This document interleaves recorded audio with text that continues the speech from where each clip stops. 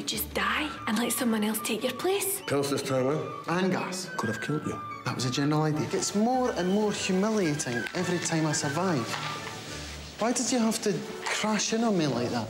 You phoned. Hello? Hello again.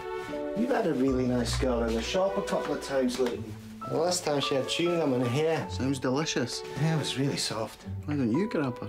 You can't just grab them. Just gaze right into their eyes and they come walking straight over to you. Hey, is that all you do? I would have bought a dog if I wanted my ear licked.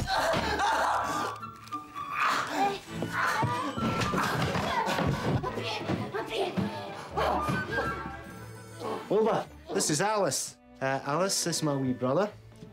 Oh, but of course you've already met. The one in the collar is a bit of a nutcase, but the older one is worth getting to know. Hi. This can be Wilbur. Life is too short for patients like Wilbur. We can't do anything for him. You are a fucking moron. Wilbur, well, when you were dead, what was it like? It's as dull as dishwater. There's nothing. Well, I've been in Wales. I see. Maybe I should get a girlfriend. You've got a hair sticking out your nostril. Wilbur is a rhino between the sheets. How lovely for you both. Wilbur has never been happier. I want to stay with him and my wife and my daughter, okay?